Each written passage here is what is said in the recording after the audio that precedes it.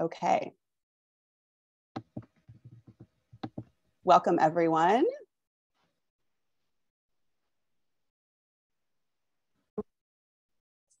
Okay, 1 second. We are going to go live on YouTube as well. Or we're going to hope with all our heart that we go live on YouTube. Well, we're going to pause for 1 second as we sign into YouTube, and then we will go live. I know we're all anticipating this. Go live. So many different ways to be watching this conversation. Pause for technology. We're getting set up. I feel like I should be narrating this entire experience. All right.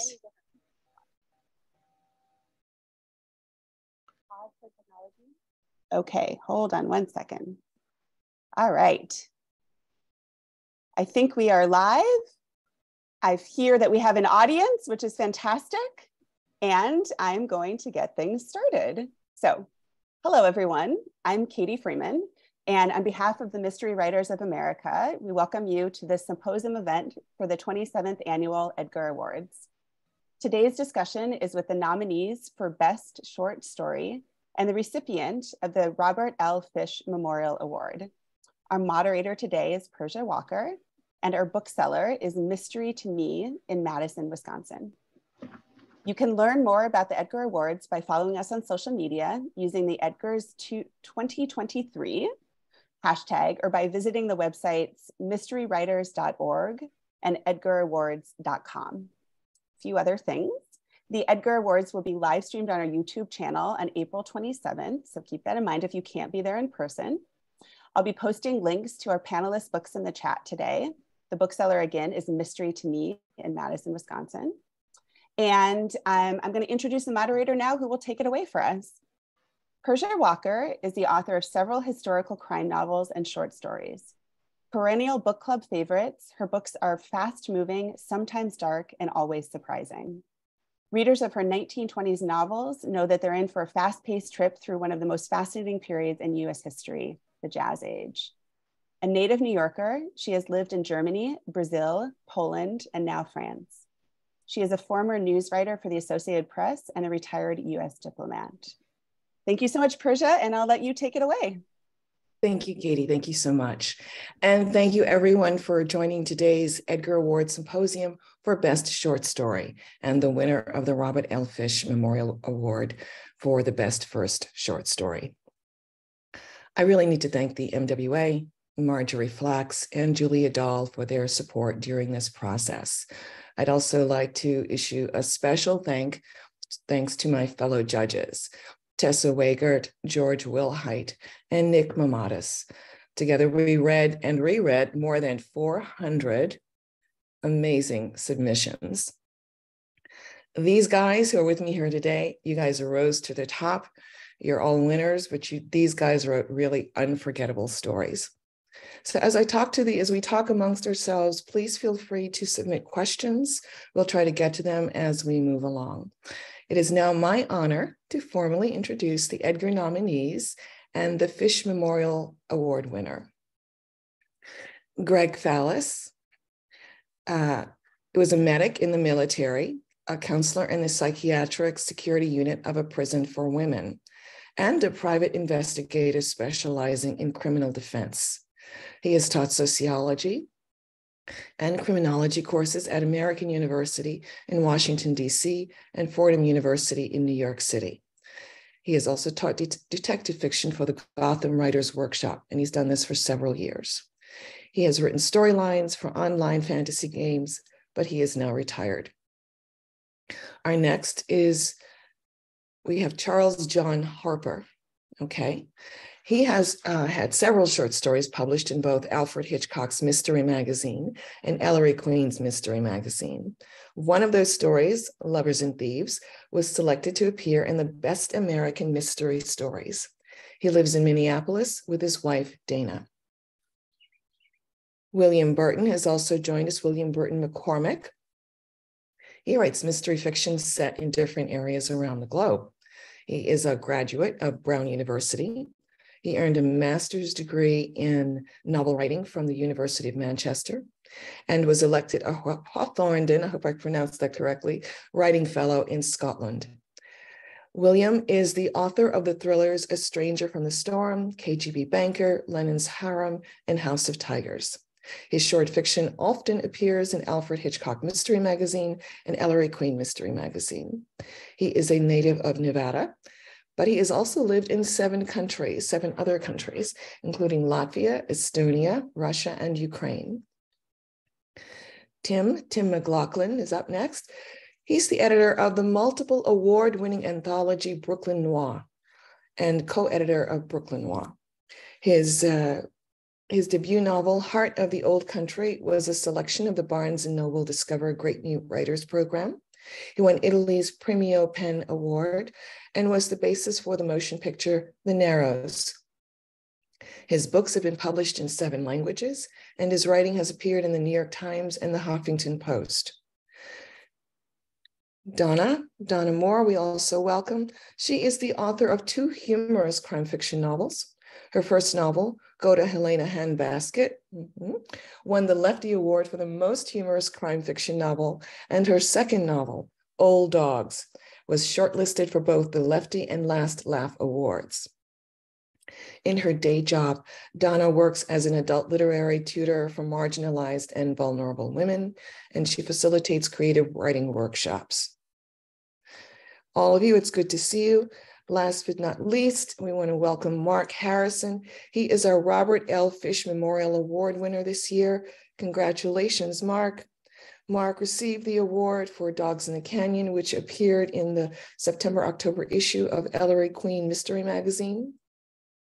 He worked as a special education teacher and administrator for 15 years before starting his own educational services company. Okay, he lives in Massachusetts with his wife and 3 children. So please welcome everyone. I am pleased and honored to see you all here. Just to start off a little bit, I thought I would invite each of you to speak to us a little bit about your story that you're here for today. And so, did you see something or hear something? What was the kernel of the idea? Greg, would you like to start? I suppose I would. I wanted to write about social issues. I've always wanted to write about social issues. And obviously, mass shootings, mass murders take place on a routine basis. And I wanted to write about some of the laws that could help prevent some of those crimes, but are objected to by a lot of conservatives. Red flag laws. They're also known as ERPO laws, extreme risk protection orders. And they're designed to remove weapons from people who are thought to be a danger to themselves or to others. It's not the sort of subject that you would that's pleasant, but it has, I think, some really interesting aspects to it. And what I wanted to do is just write about the law itself and how it might help prevent mass shootings. That's basically it.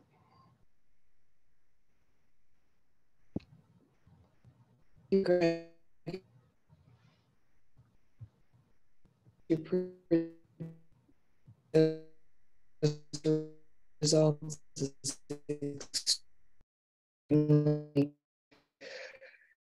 touching and go straight to the point without it's willing.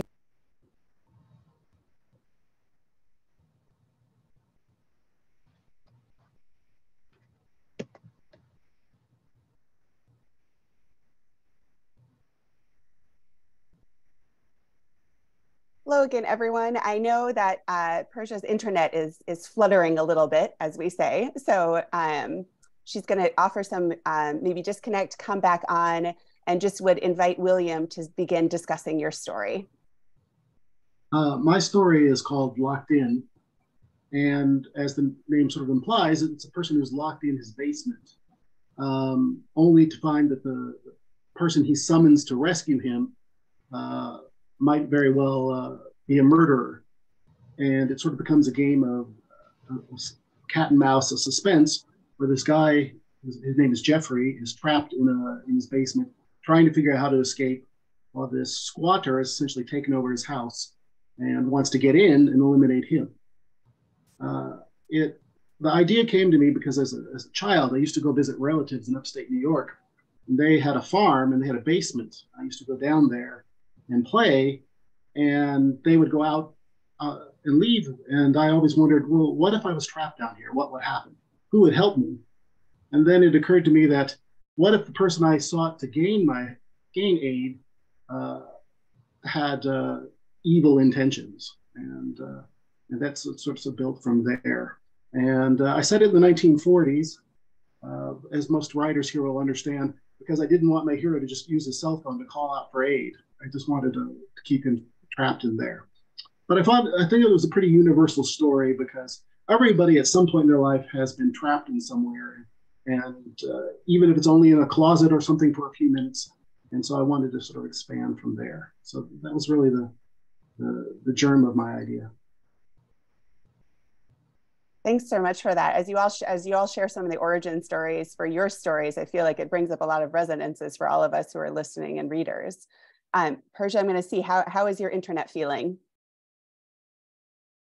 Well, Zoom valiantly reconnected me after dropping me. I was able to hear most of what William said. It's a chilling story that he writes, but I don't want to ruin the ending, but it has a very satisfying conclusion. So, but thank you so much. Let's see here.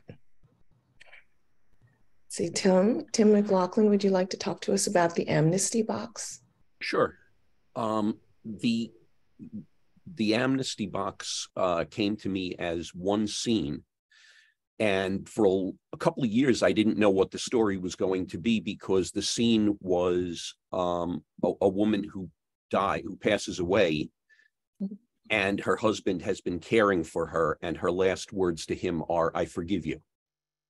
And I honestly, I don't remember exactly why that came to me that way, but when it did, the first thing I thought was, how would he respond? Would he respond, "Forgive me for what?" Or would he respond, "Oh no, she knows what I did"? Would it be, who would he be and how would he respond to that? And it took me a couple of years to realize that the story was going to be a series of vignettes that gradually reveal who he is. And so it took me a while to sort of graft that into what it became.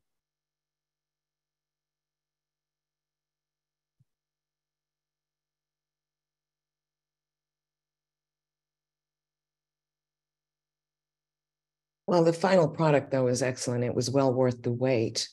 I have to apologize. My internet is still a bit unstable. I'll try not to disappear on you, but basically I can hear you and I can see you. You can't see me. All right. Donna, can you please tell us about your fantastic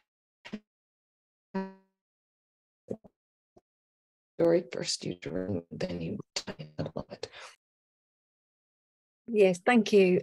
So my story appears in an anthology of stories inspired by the great noir writer Cornell Woolrich, who is an author that I love. And I love the elements of his stories, the avenging angels, the ticking clocks, the inescapable fates, the waking nightmares, amnesia, loneliness, blackouts, all those lovely joyful things, and impending doom particularly. And so I didn't really know which of those elements I wanted to take. So what I decided to do was take little bits from lots of different Woolrich stories, including every character in my story has a name from a character in a Woolrich story. And in my story, his bleak cityscape becomes a crumbling Scottish seaside town that no one visits anymore, and his Depression era time frame is reflected in the the harsh economic realities of a dilapidated amusement arcade, which nobody visits anymore because they're all playing games on their mobile devices and taking package holidays to the sunshine. I really love the sort of nostalgia of faded glamour and childhood memories, and I wanted to incorporate that. It reminds me of my childhood spent in tents, where the only joy was visiting these neon encrusted amusement arcades, but that as a 6 and 7 and 8 year old I really, really loved. So my story has the owner of this dilapidated amusement arcade taking a final walk through the place that she has essentially spent the worst years of her life. Thank you, Donna. It's a very engrossing story, very emotionally gripping story. It's a story that will live on with you, that stayed with me for sure. Thank you, everyone, for telling us about your work so far. I did want to congratulate you all and say that, as mentioned, many of these short stories were published in Alfred Hitchcock Mystery Magazine and Ellery Queen Mystery Magazine. So the links are below, I believe. They should appear on YouTube. Now I'm going to ask you guys, general questions. So I haven't. I'm sorry, Charles. How could I? That's okay. You? See, it's not just my internet that's fluttering. It's me too. Thank you for saying something. That's fine. Okay. Mine was a backstory, and it was actually inspired by Mystery Writers of America had an anthology they were going to issue and had an open call for stories. And I think it was called When a Stranger Comes to Town. Mm-hmm. And so we have my extended family has owned kind of a compound of cabins on a lake in Minnesota for almost 100 years now. And I've been up there when it's been dark and I'm alone, and all of a sudden some headlights come in and you don't know who it is. You don't know, there's nowhere to go because there's woods on both sides. There's a lake behind you. There's, you're far away from people. So it's always a little unsettling. And so the premise was, what if somebody drove in and showed up unannounced? Usually it's people that come in and then they realize they picked the wrong road and they turn around and leave. But what if this time it was the right road and this stranger knew that my character was there? And so it's kind of what happens when your past catches up to you. That was really the premise of the whole thing. And I had initially submitted it for that anthology. I got rejected, of course, as it should have, because it wasn't quite ready. There was a deadline, and so I added another, 1,500 words and filled it out and kind of made it better. And then luckily Linda Landrigan was willing to accept it at Alfred Hitchcock. So that's the genesis of it. Well, it was, again, a story that's definitely worth waiting. I mean, it's a bit dark, but I found the ending very satisfying. It's a very visual story. I could see a lot, see it playing out in front of me, which is true actually for all of your stories. I learned something from each and every single one of you, by the way. I did want to tuck that in and let you know that it's, like I said, I'm totally enjoying this, even though I keep popping in and out. So let's see here. I'm sorry, did I talk to Mark yet? Not yet. I can be pretty quick. No, don't rush. Go on. So my story focuses on a narrator who's tasked by his longtime friend and small-time criminal with finding a woman who's stolen money from him. And over the course of the story, his loyalty and friendship to his friend is tested, and it changes over the course of the story. There was no real kernel to start the story. Sort of started from a lot of different pieces, and I was able to sort of find an overarching narrative to sort of fit the material that I had.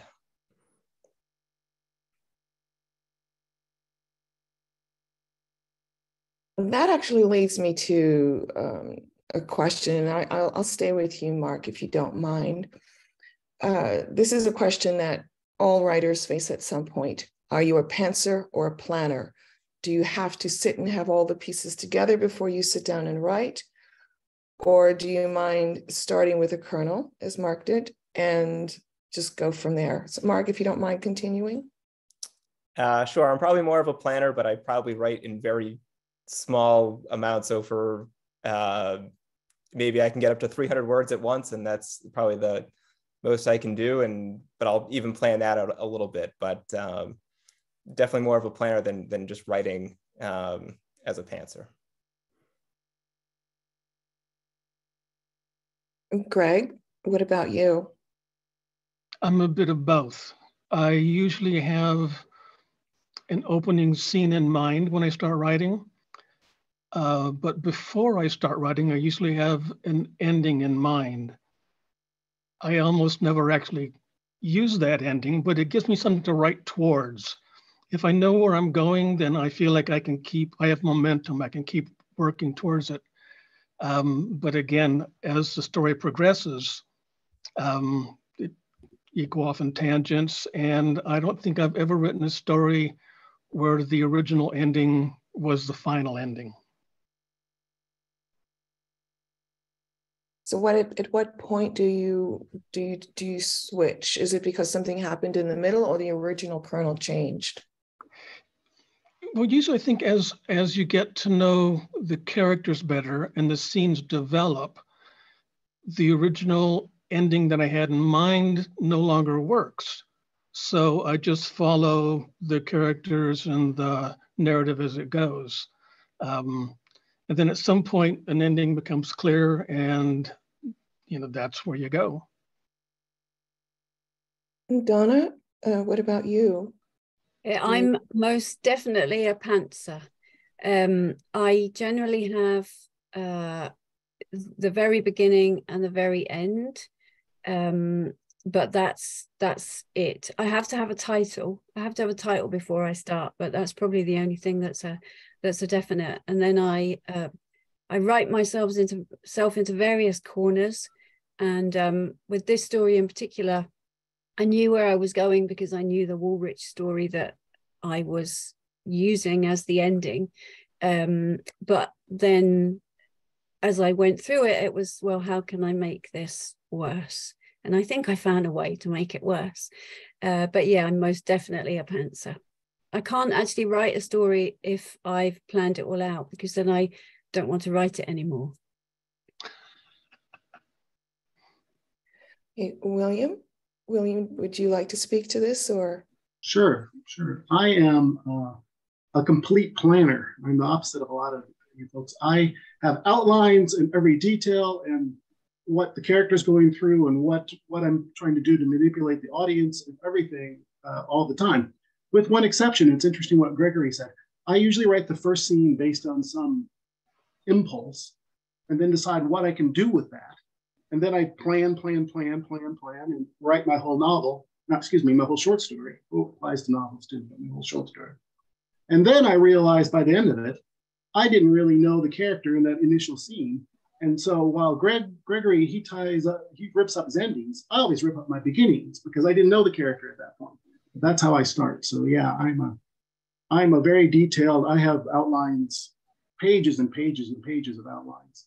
And then it's not until I have it pretty solid that I start trying to write it. Okay. It's very interesting how everyone thinks so differently.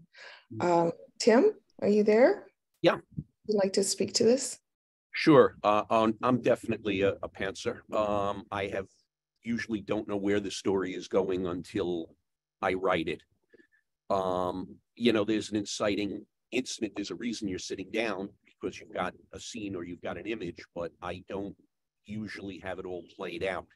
And frequently with me, it's, and I think with a lot of people that write crime fiction, it's the sort of what if stories. What if something relatively insignificant perhaps in your own life, but what if it had gone another way? And one of my favorite stories of my own was based on, shortly before my father passed away many years ago, he had told me when he was in the hospital and he was dying, go home and in the basement, look on top of this box and take care of it for, throw it away. Don't let your mother see it. Well, it turned out it was a pack of cigarettes. But until I got home and did that, you know, by the time I knew what it was, I already had a short story in my head, because what if? So that's the way those things jump off frequently with me. Okay. I like how everyone has their own process. It seems like you all know what is good for you, your creative process. You've worked with yourselves long enough to know what is the best way for you to produce. Oh, I'm sorry, excuse me. Well, I'll talk. I'm a pantser, totally a pantser. I was telling my daughter the other day, who's a writer as well. I wish I wasn't, because I'm working on a story right now, and I don't know. I'm like 3/4 of the way through. I don't know how it ends. You know, I also have a noir detective character that I go back to a lot, and half the time I have no idea who did it, you know, till near the end. And I write a lot of words that don't end up in the story, but I do like that element of discovery as I go along. I like that sense of, instead of me telling the story, which I start out doing, then the story starts telling me things.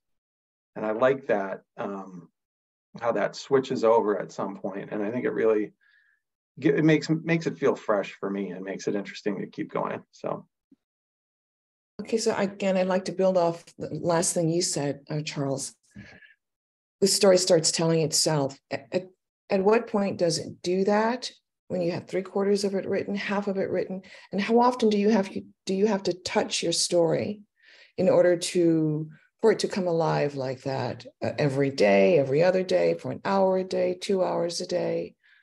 Yeah, I wish I was more consistent in how often I write. I mean, I'm an attorney, so I'm busy during the day, and at the end of the day, I'm kind of wiped out. And so I end up doing a lot of weekends, especially. And sometimes I'll go to that cabin I was talking about and just spend a whole weekend working on a story, if I feel like I'm getting somewhere with it.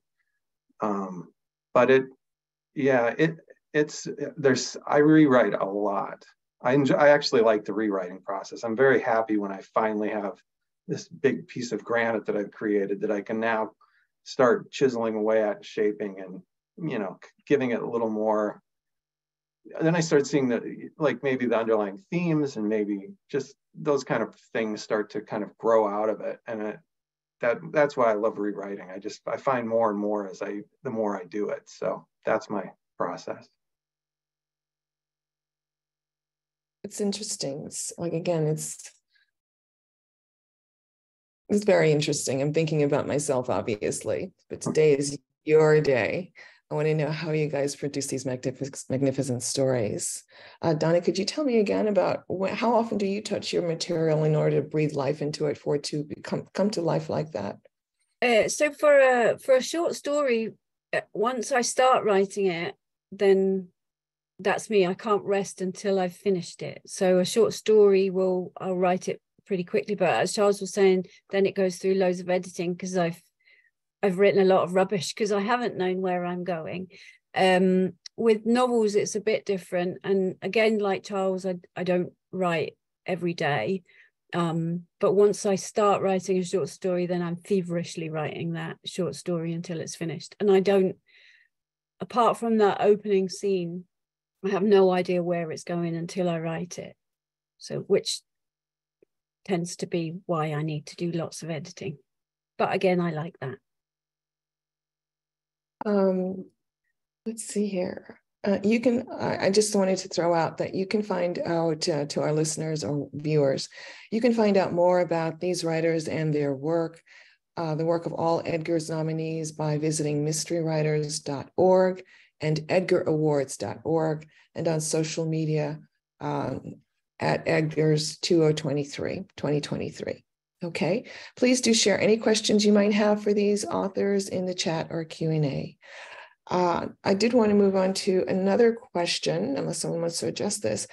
Do you have any, rules for short stories specifically? Rules that come to mind that I've heard knocked around are like having, a maximum of 3 or 4 characters in your story.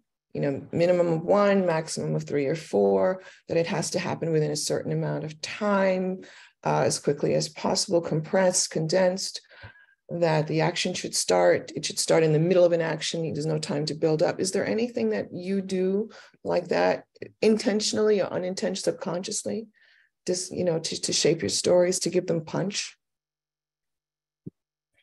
Donna? Probably the short answer to that is no.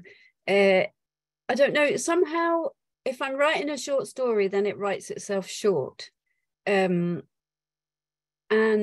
I suppose that I follow the rule of not having too many characters, but it's not a conscious thing at all. It's totally unconscious, and I just write it. And if by the time that I've got to the end of it, I think actually this should be a novel or a novella, then I'll just hold on to it and redo it.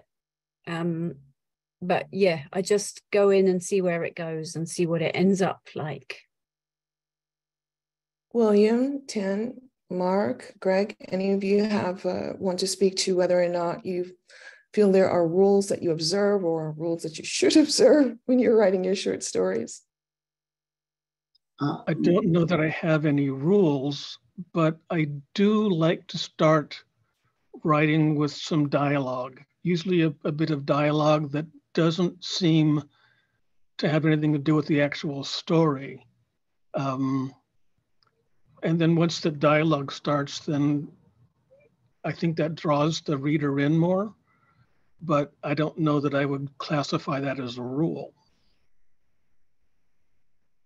I very much believe in the natural length of a story. By that, I mean, I don't set out to write a short story or a novel.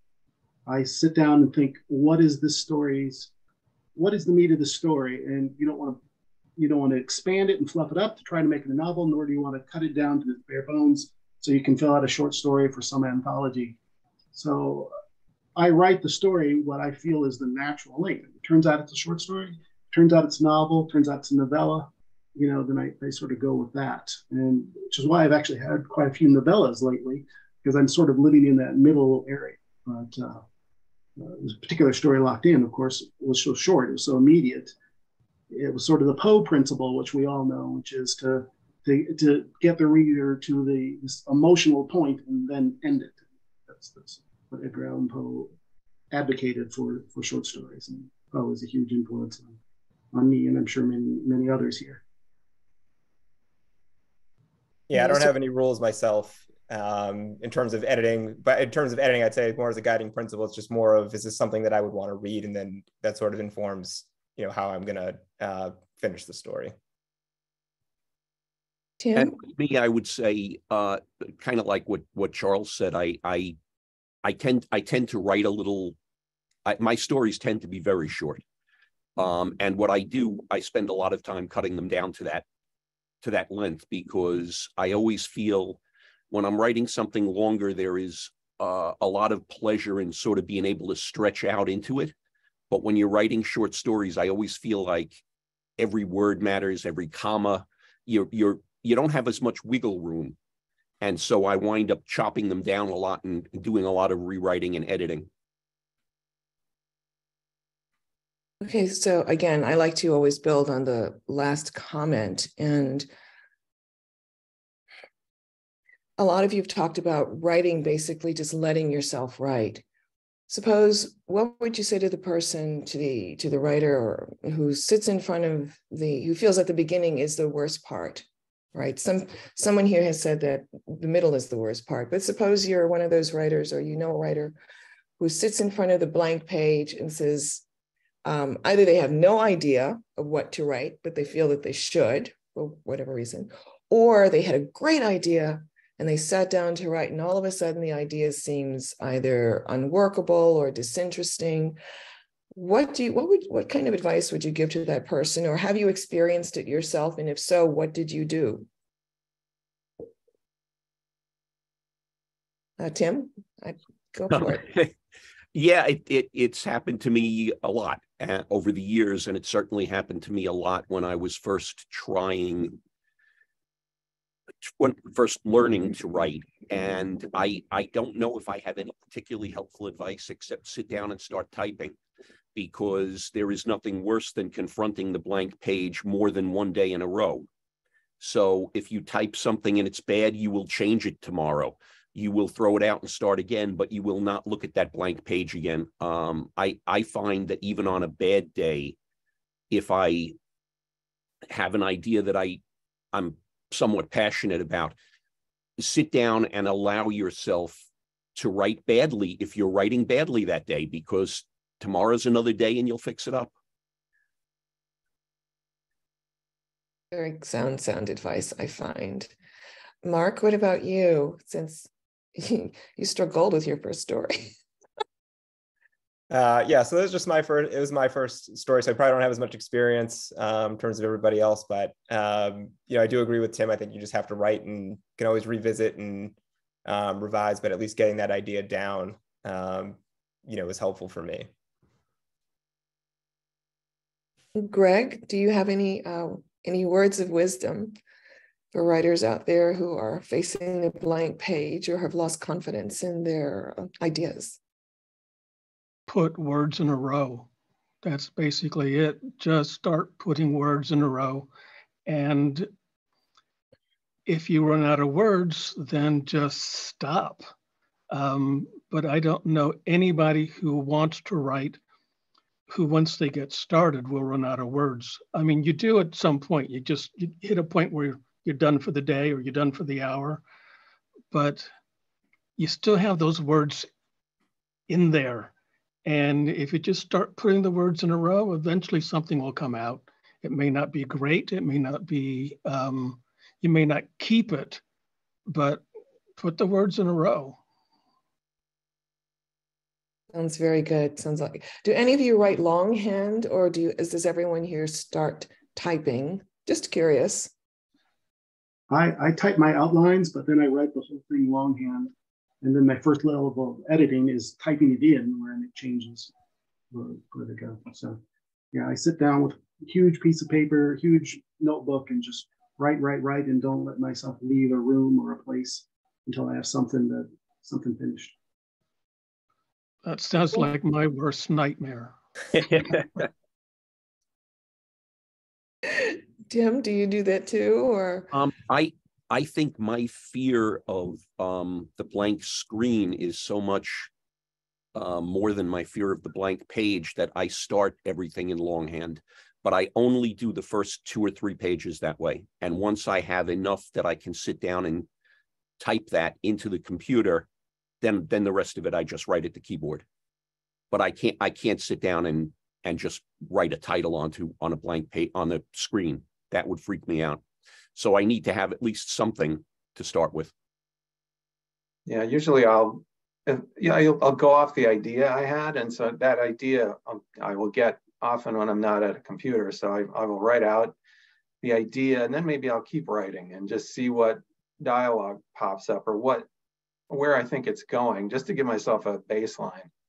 And then I'll go to the computer and I'll put it in and start kind of shaping it a little more, making it a little more accessible. So that works. And one thing I like to do, kind of going back to the last question, if you're not sure where you're going in a story, what I tend to do is I'll go back to what I wrote the day before or the last time and rewrite it a few pages. And then by the time I get to that blank spot, I'm kind of in the groove and I'm ready to kind of try and go off in certain directions. And I have ideas that were generated just from doing that rewrite.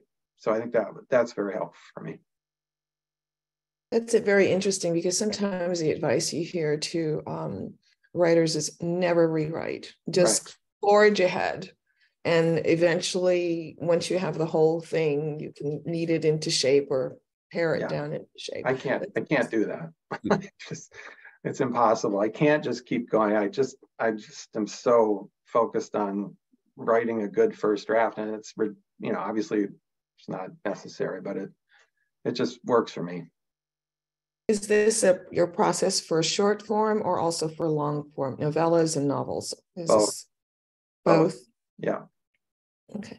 So my next question, again, feeds off of this. Long form short form. Where do you find yourself? Do you prefer short story writing to long story, to novels, novellas? Do you use one for one purpose? For example, you write your novels in one genre or subgenre, and you write your short stories in another, or you use your short stories to explore a new character or a new series or new genre. Could you just talk a little bit about that? I'd appreciate it. And Charles, you're on the hot seat because you kind of. I've done both. I use the same. I have that same character that not in backstory was kind of a one-off, but this character that I come back to a lot. I've done novels of that. I'm actually working on a novella right now on that for him.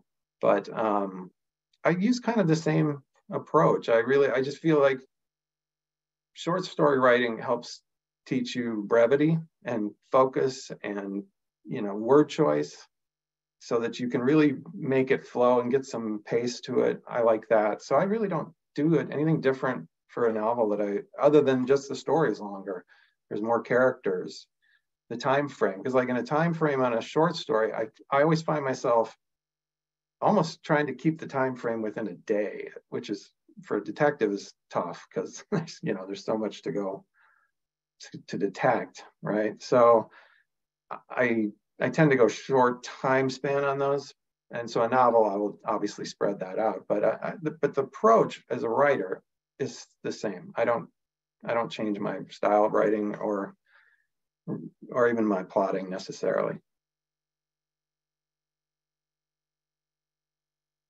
Greg, I haven't heard from you for a while. Would you like to contribute, speak to this? I know you have an opinion. The first thing I ever wrote was a novel, and I loved it. You have all that room to work, and you can take it anywhere you want to. But I find that I enjoy writing short fiction more because of the discipline involved, because you have to be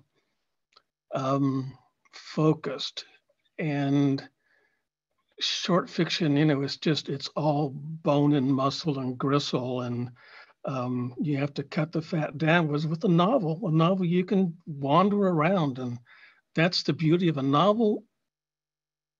But short fiction it's more satisfying to me because of the fact that you have to be so focused, if that makes sense. It makes perfect sense, I believe. It's William, Tim, Donna, Mark, anyone want to talk about that? My first inclination when I ever get an idea is that it's going to be a short story. And since I'm such a plotter, as I mentioned before, when I start doing those outlines, if by chance those outlines expand where I say, oh, this would be more natural a novella or a novel, then I'll go there. But my instinct, I guess I am a short story writer who occasionally does novels, but I think instinctually I am a short story. I think, oh, that'd make a great short story. And then I guess it has to be a novel, that sort of evolution.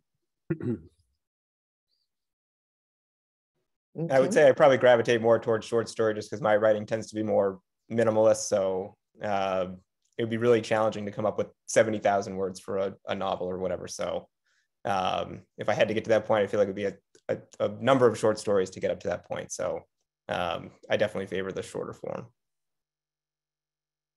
Donna or Tim? Go ahead, Donna.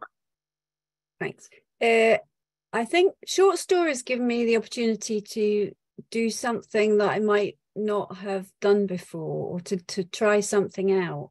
So I like them for that point of view, but I don't think I necessarily do anything different. I write short stories, novels and novellas, and I write humorous stuff, noir stuff, historical crime fiction. So I tend to sort of go all over the place. I would probably say that for noir stuff, they tend to be shorter. I think probably because I don't want to end up depressing myself too much as I'm writing them. But I love reading long noir stuff, but I'm not sure whether I could write a whole noir novel. I'd love to try though. I would say exactly what Donna just said. I think of myself more as a short story writer. I've only published one novel. I'm finishing a second now. But the pleasure in writing a novel is the room that you have, as Greg said. But for me, much like what Donna just said, the novels are more a little bit more lighthearted, because my short fiction can get really dark, and I don't want to live in that place for the length of time it would take me to write a novel. Because once you start working on a story and you get really crazy passionate about it, you live with that for about a month, and I don't want to be in that place for a lot longer than that. We have thank you. I can definitely understand that. We have a wonderful question from a viewer. How do you know when a story is done? Do you ever revisit scenarios, the what ifs that you talked about regarding the origins of your stories, and write a different story, one that from that same what if scenario? Do you use the same what if scenario 2 times, in other words? Tim, Mark, William? I have once. I used the same what if scenario, and it was the one that I mentioned earlier about, my dad and the pack of cigarettes. I revisited that in a different format twice, and was happy with it. But generally speaking, I don't. In fact, generally speaking, when I've finished a short story, it's finished because you have such a wonderful feeling of accomplishment. Yeah, I don't usually go, I haven't used the same premise more than once.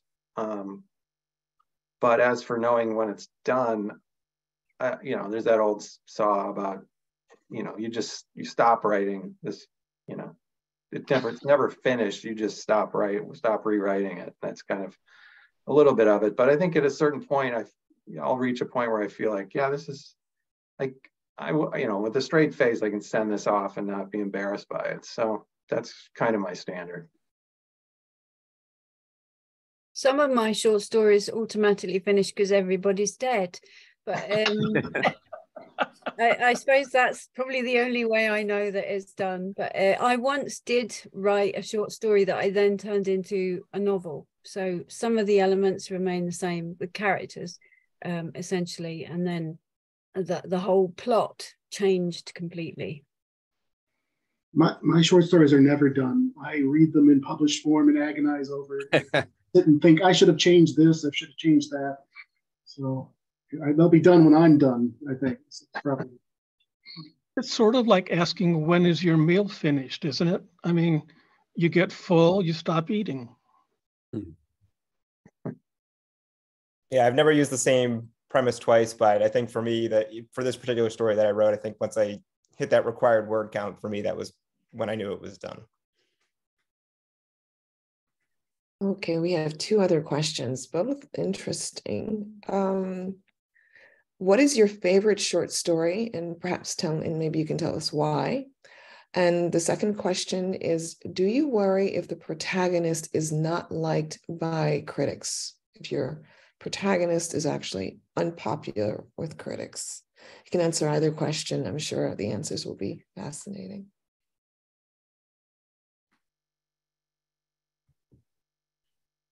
I'll jump in with one of my favorite short stories, and it was one that really sort of changed, that got me interested in the idea of writing seriously when I was a teenager. I read a short story by Pete Hamill called The Men in Black Raincoats. And I bought a copy of Ellery Queen's mystery magazine as I was on my way to high school. And I went to high school in Manhattan and Chelsea, but I was I grew up in Bay Ridge, Brooklyn. So I read that story on the subway, and it was a short story that was set in the present tense in Brooklyn about a guy that was on the run from the IRA. And it just hadn't occurred to me that you were allowed to write about everything that was around you and happening every day, and that was legitimate fodder for writing, for literature. And I was amazed. I started looking at my own neighborhood differently. I started looking at it as, you know, stuff that you could write about. And I reread it recently and it holds up very well. And may I ask how old you were at that point and whether you decided to be a writer or not? I would say I was about 15. And I decided I wanted to be a writer and went home and told my parents that, and they said, no, we want you to be a veterinarian. But that didn't really work out for them.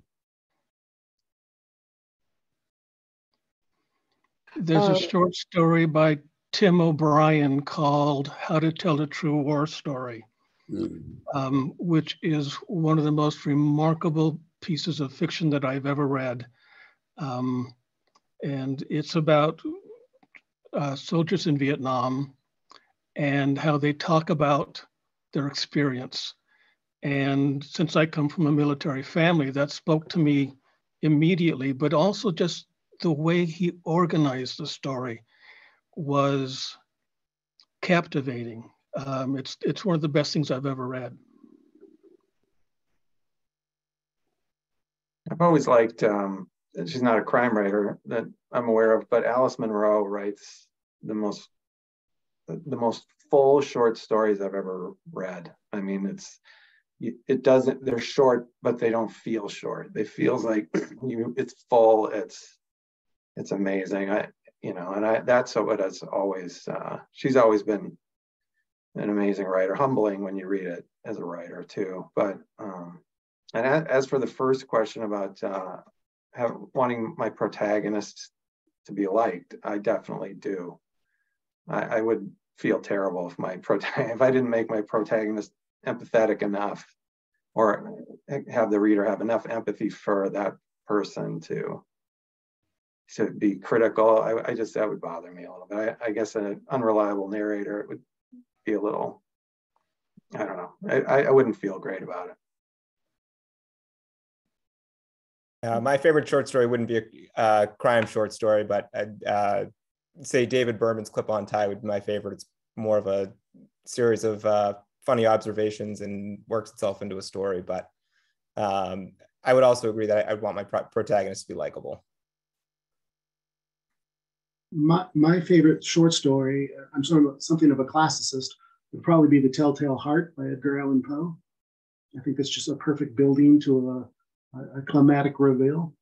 Among modern writers, the one that comes immediately to mind is Paul Finch has one called The Skeleton Crew, which is about a police force that has a shortage of people on duty and a killer that wants to take revenge. And it's really, really good. As far as my protagonist, I think I would like everyone to, even if it's an anti-hero. You know, I mean, you can make Michael Corleone or the devil in Paradise Lost the protagonist, but you still have to make him somehow accessible to a reader. So if I felt my audience didn't understand my protagonist, even if he or she were out and out evil, I think my story would fail, and then you'd require some rewriting. Okay, For me, sorry. No, go ahead, Donna. My favorite short stories are Charlotte Perkins Gilman's The Yellow Wallpaper, and Shirley Jackson's The Lottery, I suppose, are my favorites. And as for, I'd prefer my protagonist to be liked, but as long as the reader cares about what happens to them, even if what they want to happen to them is that they die a horrible death, then that's the important thing for me, I think. Thank you. Okay, we have another question considering not creative process in a sense, but I guess the polishing process.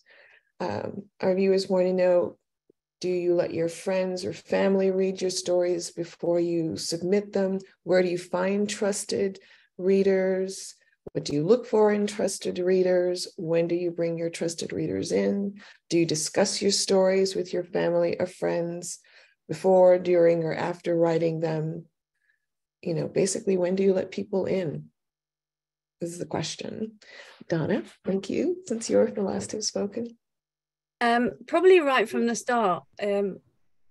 since for this story, I actually stole one of my partner's ideas, a comment that he'd made, and I nicked it. So I probably discuss with him right from the start. But he's not a crime fiction fan, so if he tells me it's okay, then that's fine as far as I'm concerned. But I also have a couple of friends that I will say, "Oh, I've written this story. Would you have a look at this?" Yeah, so right from the start, and I'll talk about it all the time, right from the start. But I also don't want to burden people with reading this rubbish that I've written. So, yeah, so it's a sort of a trade-off between those two things. I don't believe anyone would feel burdened reading anything that you've written, but thank you for your modesty. Mark, do you bring in friends or trusted readers, or you just keep it to yourself and hit submit, send? Yeah, I just keep it to myself. I think I'd be embarrassed giving it to people before I thought it was finished. So I tend not to share anything. I'll share. I will share the story idea, but I won't. Not a lot of it though. My wife will read it. My daughter, who is a writer now, will read it, and then I have a friend, Julie, who will read it, who's a writer. But I don't want to give anything away so that they can experience it in a fresh way, so that they're not kind of poisoned by what I've told them in the past. But I'll wait till I feel like it's in pretty good shape. Or when I feel like maybe I'm kind of stuck here, or does this scene work or not work? But those are the three I trust the most with early parts of my story.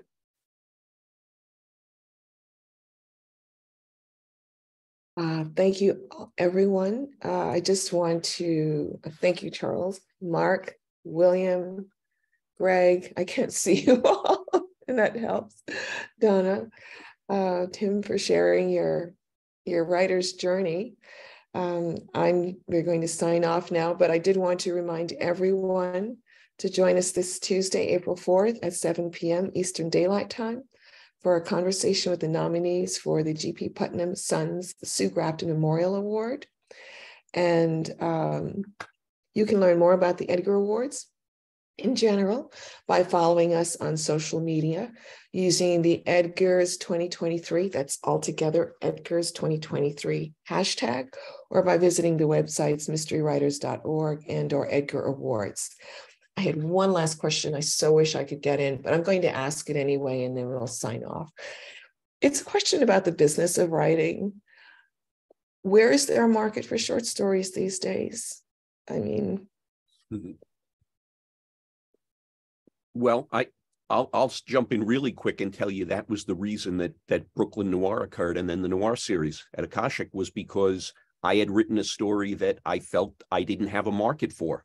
It was too graphic for Alfred Hitchcock or Ellery Queen, and I did not have a market for it, and so I pitched the idea of the anthology to Johnny Temple at Akashic so that we would have a place for that kind of short fiction.